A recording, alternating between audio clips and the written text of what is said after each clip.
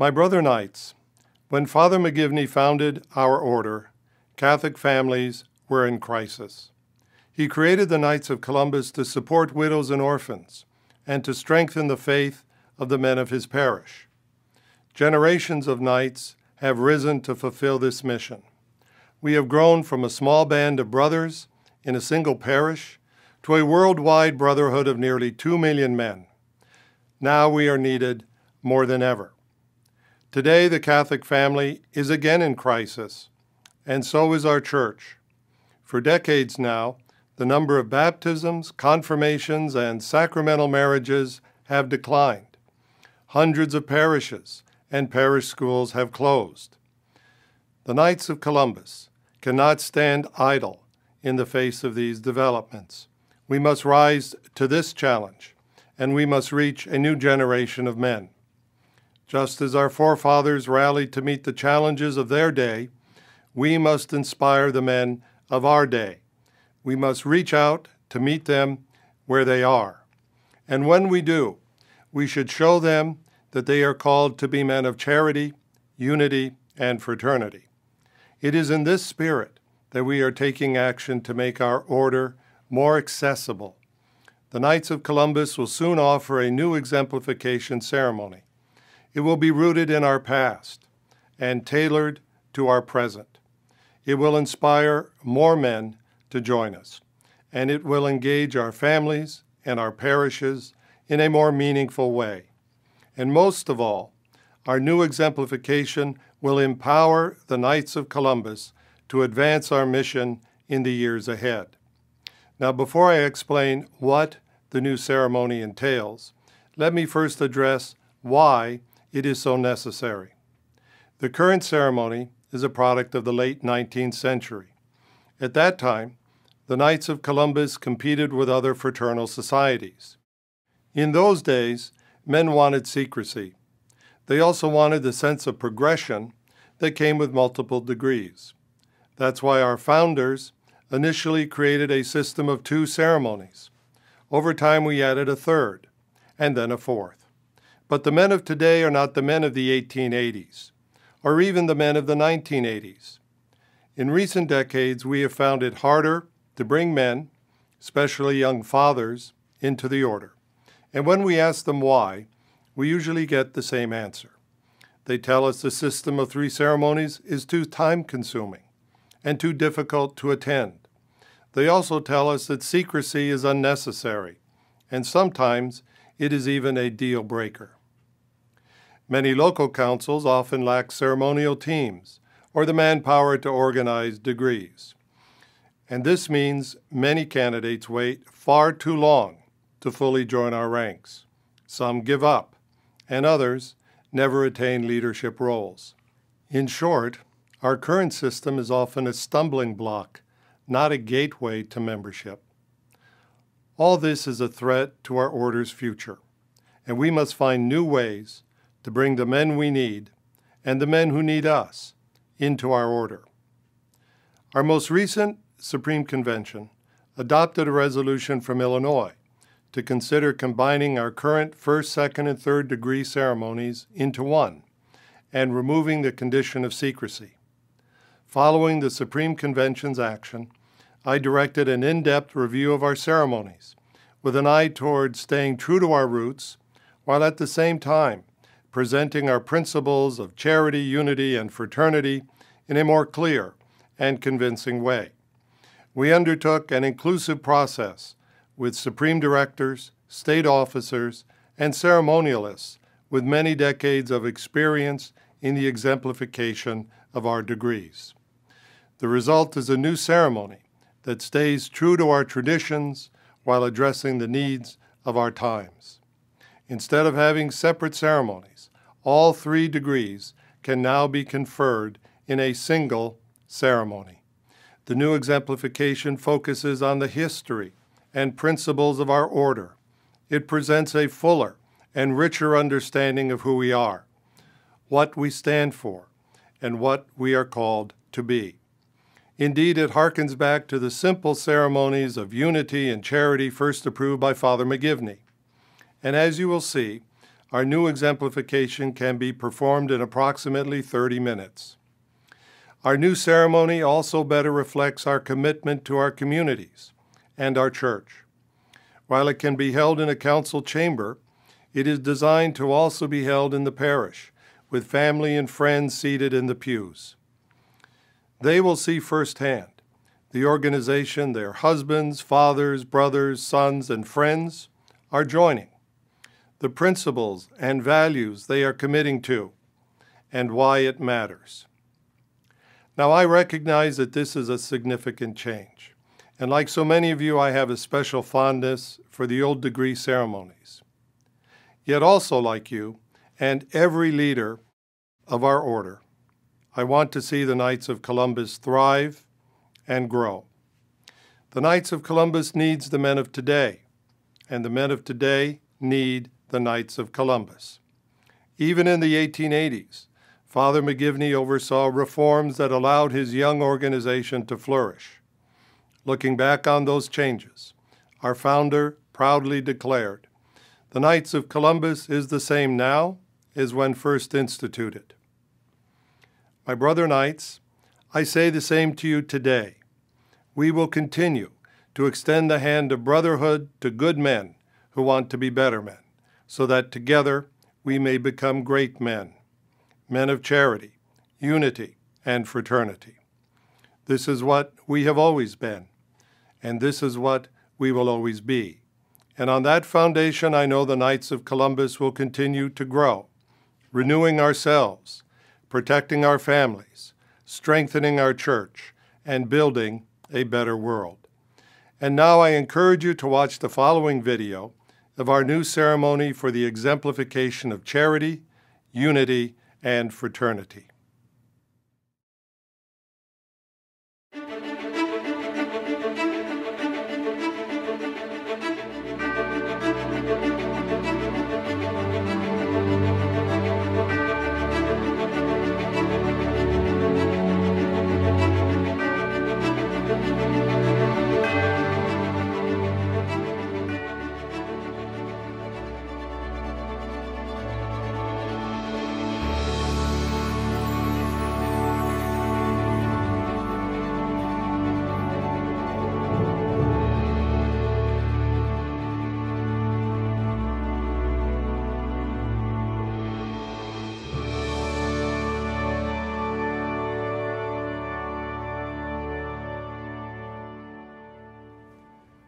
Reverend Father, my brother Knights, ladies and friends, welcome to this exemplification of charity, unity, and fraternity.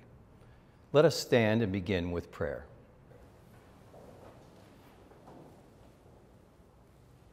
In the name of the Father, and of the Son, and of the Holy Spirit, amen. Let us pray. God our Father, you so loved the world that you sent your only Son to suffer, die, and rise for us and for our salvation. Give us the grace to daily encounter our Lord Jesus Christ with a living faith, and so come to know in our lives the power of his love. Let us find in his cross the strength to rise above our sins and to be confirmed in virtue, so that we may live our vocations faithfully and accomplish our work with integrity. Unite us, Lord, in the fraternity of the Knights of Columbus, as we bear witness to Christ, serving the needs of others in charity, and keeping the commandments in the spirit of the Beatitudes.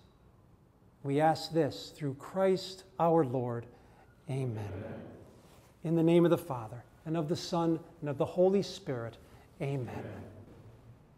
By founding the Knights of Columbus in 1882, Father Michael McGivney sought to establish a fraternal order whose members lived the Christian virtues by means of the principles of charity, unity, and fraternity. He sought to unite members in their Catholic identity as practical Catholics, that is, as Catholics who accept the teaching authority of the Catholic Church on matters of faith and morals, who aspire to live in accordance with the precepts of the Catholic Church, and who are in good standing in the Catholic Church. By your presence here today, you pledge that this is your understanding and intention in joining the Knights of Columbus. At the time of our founding, Catholics in America faced discrimination and bigotry. Many immigrants were challenged by a hostile society that considered them outsiders and incapable of full citizenship. Often, these Catholics were tempted to abandon their faith and the sacraments. The father was the family's primary wage earner, and with no social support network available, frequently his untimely death was a catastrophic event. His widow and children faced financial ruin and the breakup of their family. Removed from their family's home, children often found themselves removed from their family's faith. Yet, in the face of these challenges, Father McGivney was determined to find a way to strengthen the faith and families of his fellow Catholics. Father McGivney's vision established our organization of local councils whose members sought to strengthen their faith, to serve the needs of others, and to protect their families through our insurance program. The first members of our order chose the name Columbus to emphasize that from the earliest days of European exploration of America, Catholics had played an essential role. Christopher Columbus was a revered hero in the 19th century who inspired the names of cities throughout the United States, including the nation's capital, as well as a province in Canada and a nation in Latin America. These early knights recognized Christopher Columbus not only as an explorer of extraordinary skill and daring, but as a layman committed to bringing the good news of the gospel to a new world. Our founding members chose to be called knights in recognition of the historic mission of Christian knights, men who led lives of virtue, defended the faith, and served those in need. In medieval times, when Christian knights took up arms and put on their armor, they understood that they were putting on the armor of our Lord Jesus Christ in order to serve a higher calling. A knight was committed to the cardinal virtues of prudence, justice, fortitude, and temperance. He was willing to sacrifice himself for others, especially the poor and the vulnerable. Although times have changed, this higher calling has not. Today, we do not put on armor made of fire and forge, but we are still called to put on the armor of Christ. We are called, as St. Paul tells us, to stand firm with integrity as a breastplate, carrying the shield of faith, wearing salvation as a helmet, and carrying the Word of God as a sword. Our church is still in need of men dedicated to this mission, men willing to be the strong right arm of the church. The Knights of Columbus is a brotherhood in service to the Catholic Church, bound together by our principles of charity, unity, and fraternity. For Knights of Columbus, these principles find their origin and meaning in the Holy Eucharist. United to Christ in the Eucharist, we go forth seeing Christ in each other and in those we serve. Listen now to the lesson on charity.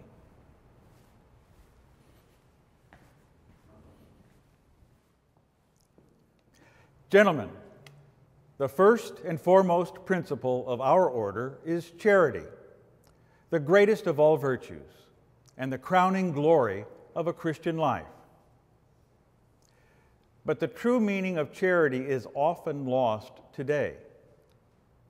It is not merely a feeling, nor is it solely a gift of time, talent, or treasure. It is more than almsgiving. It is more than good works. The greatest act of charity the world has ever known is the sacrifice of Jesus Christ, who freely and willingly offered himself for us on the cross. Christ's redeeming love is the true measure of charity. Charity is a heart that sees Christ in our neighbor. And through the power of the Holy Spirit, we can, like Christ, make a sincere gift of ourselves to others. Charity is the virtue that gave rise to chivalry. It is the essence of knighthood. A Christian knight without charity was regarded as unworthy of his high calling. Charity is that priceless gift placed by God in the human soul to measure man's allegiance to his Creator. Charity is a duty, not a courtesy. It is an obligation imposed by heaven upon rich and poor alike. Charity moves the heart to comfort and console, advise and instruct, bear and forgive. In God and with God, we love even those we do not know. This is the charity that evangelizes. This is the charity that gladdens the heart.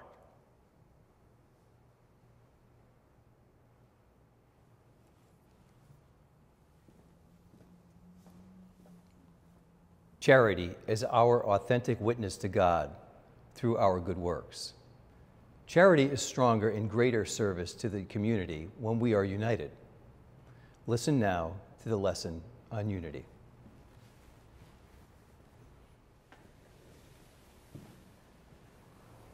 Gentlemen, to be a Knight of Columbus means that you possess unity in purpose and unity in action, which come from our shared Catholic faith and the grace of the Holy Spirit. It is appropriate that unity follow our first principle of charity, as charity binds together everything in perfect harmony. The unity of our order is founded in the sacred unity of our Church, which arises from the unity of God, who is Father, Son, and Holy Spirit.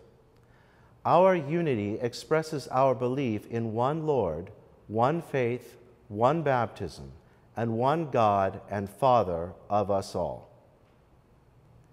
The principle of unity is first experienced at home. Marriage is a unique and irreplaceable sign of God's love for His Church. The faithfulness and fruitfulness of married love is the foundation of the family. And the Christian family is an icon of the loving communion within the Blessed Trinity. Brother Knights and their families encourage one another to establish loving homes that cultivate virtue and holiness. In a divided world where many find it difficult to truly encounter God, Knights of Columbus families live their faith, fulfill their mission, and evangelize the world. History offers countless examples of small groups of men who surmounted overwhelming odds because they were joined together by a common purpose. It is not on the size of the army that victory depends. Since our strength comes from heaven, Christ calls us to unity with Him and with each other. To increase unity in our church and our families is one of the great missions of the Knights of Columbus. Our order prays and works to bring about the unity our Lord wills for His church and for our families. When we stand united, our order is a force for the defense of our faith, our families, and one another. Jesus told His disciples, "Remain in me as I remain in you. Just as a branch cannot bear fruit on its own unless it remains on the vine, so neither can you unless you remain in me. Whoever remains in me and I in him will bear much fruit, because without me you can do nothing." Now, we will impress upon you the strength men possess when united in pursuit of a common purpose. Candidates, please stand. Warden, distribute the fibers to the candidates.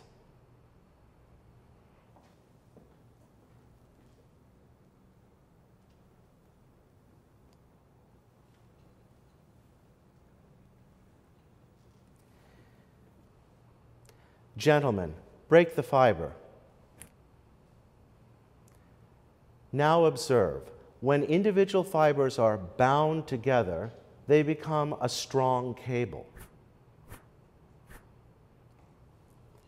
As the fibers are to the cable, so are you to our order. The strength of any cable depends upon the quality of the fibers and their perfect union.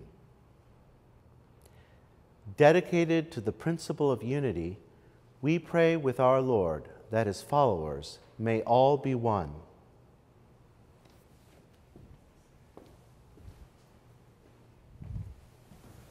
Long ago, Father McGivney proposed an ideal model of unity for the Catholic men of his parish. He envisioned a fraternal brotherhood, Catholic men supporting each other and their families, united in Christ and building up his body. His vision continues today as his order works to strengthen Catholic families and parishes. Listen now to the lesson on fraternity.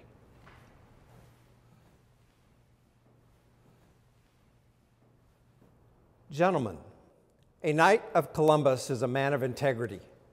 He takes responsibility for his actions. He is also a man for others. He guards and protects those under his care. He stands united with his brothers, and with them, he puts his faith into action. A Knight of Columbus is called to fraternal charity with his brother knights, and he is called to a fraternal unity with them. As the psalmist says, how good and how pleasant it is when brothers dwell together as one. United by baptism and the Eucharist, Knights of Columbus stand ready as brothers to bear one another's burdens. Where there is a spiritual or material need, we assist one another by prayer, counsel, and practical support. Our Lord calls us to live in fraternal communion and to encourage one another. We follow the counsel of St. John the Evangelist, who told us, "Whoever does not love a brother whom he has seen cannot love God whom he has not seen." This is the commandment we have from him. Whoever loves God must also love his brother. Our bond of fraternity is not merely a lofty principle. It is the way of life of a steadfast Knight of Columbus, strengthened by the Holy Spirit. It is the responsibility of every Knights of Columbus Council to be an exemplary model of Catholic fraternity. In times past, a candidate for knighthood spent the eve of his knighting in a church, upon his knees, placing his sword and his shield before the altar of the King of Kings, his Lord and God. Today, Knights of Columbus continue to serve this same King, Christ the King, truly present in the Eucharist. While founded as an organization of Catholic laymen, our order has always had a special relationship with our priest. We owe our very existence to the vision and determination of one parish priest whose heroic virtue continues to inspire us today. The Knights of Columbus was, is, and always shall be a brotherhood in solidarity with our priest, whose ministry makes present to us Christ in the Eucharist.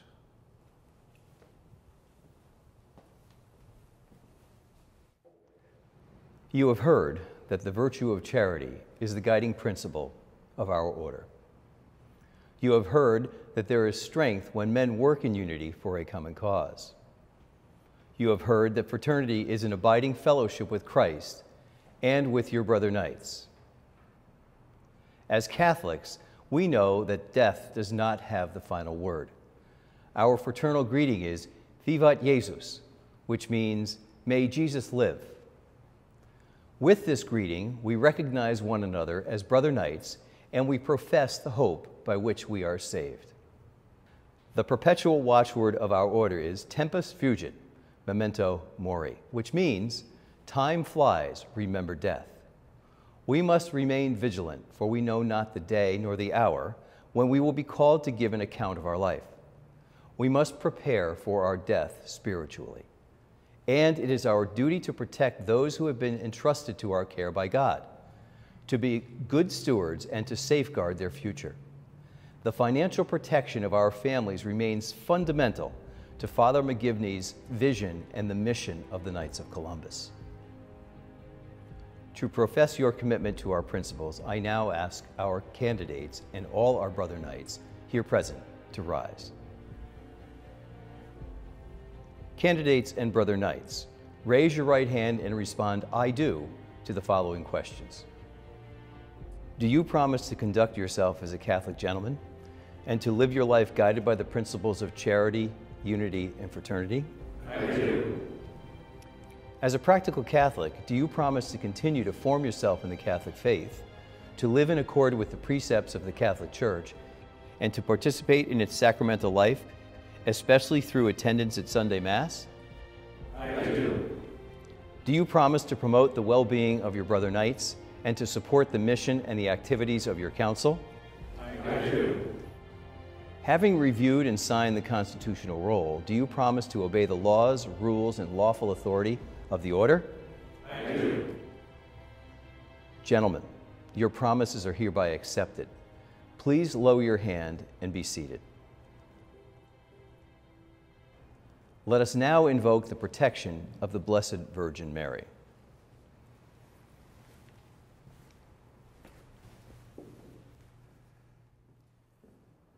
As Knights of Columbus, we turn always to the gentle and glorious Virgin Mary, our Queen and our Mother. The order is entrusted to the protection of the Blessed Mother under her title, Our Lady of Guadalupe. Mary's love encircles us all, drawing us closer to her divine Son. Under the mantle of her protection, we take up her holy rosary. Mary, Mother of God, with her knights for the sanctity of human life in all stages. Mary, Heart of the Holy Family, with her knights for faithful marriages and joyful families. Mary, the Immaculate Conception, with her knights for decency and purity in our world. Mary, to whom her Son would refuse nothing, with her knights for justice and compassion for the downtrodden and all those who suffer. Her holy rosary in our hands, going where we go. The salutation, Hail Mary, on our lips. What challenge can we not face? What victories can we not achieve?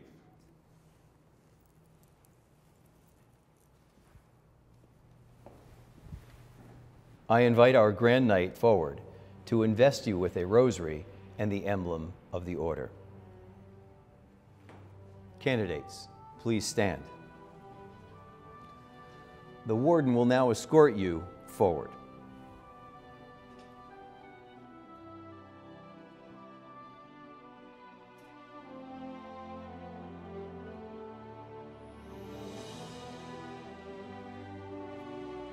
Gentlemen, please present your hands, joined as if in prayer, to receive the rosary of Mary, our Queen.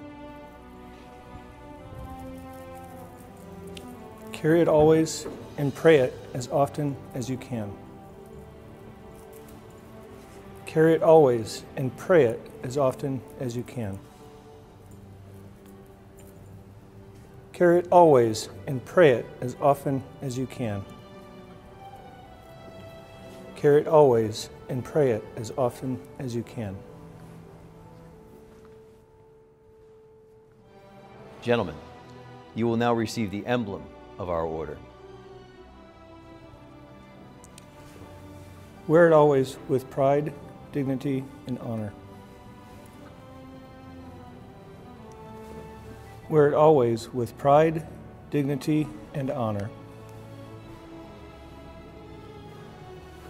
Wear it always with pride, dignity, and honor. Wear it always with pride, dignity, and honor.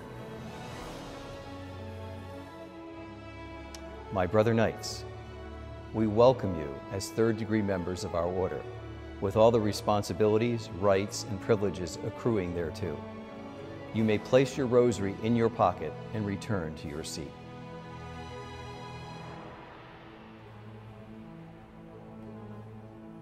Brother Knights, remember that the saints did not conquer nations by the sword, but by prayer and good works.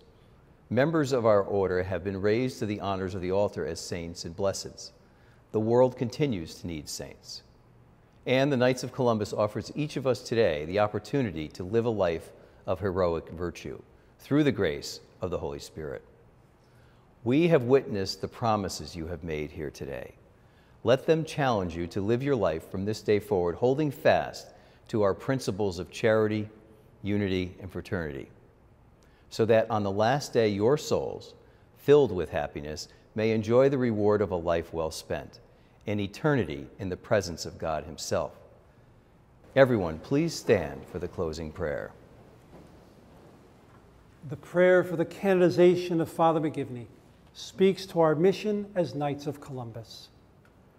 In the name of the Father, and of the Son, and of the Holy Spirit, amen. God our Father, protector of the poor and defender of the widow and orphan, you called your priest, Father Michael J. McGivney, to be an apostle of Christian family life and to lead the young to the generous service of their neighbor. Through the example of his life and virtue, may we follow your Son, Jesus Christ, more closely, fulfilling his commandment of charity and building up his body, which is the church. Let the inspiration of your servant prompt us to greater confidence in your love, so that we may continue his work of caring for the needy and the outcast. We humbly ask that you glorify your venerable servant, Father Michael J. McGivney, on earth, according to the design of your holy will. Through his intercession, grant the favor I now present. Through Christ our Lord. Amen. And may the peace and blessing of Almighty God, the Father and the Son and the Holy Spirit descend upon you and remain with you forever. Amen. Please join me in congratulating our newly invested third-degree Knights of Columbus.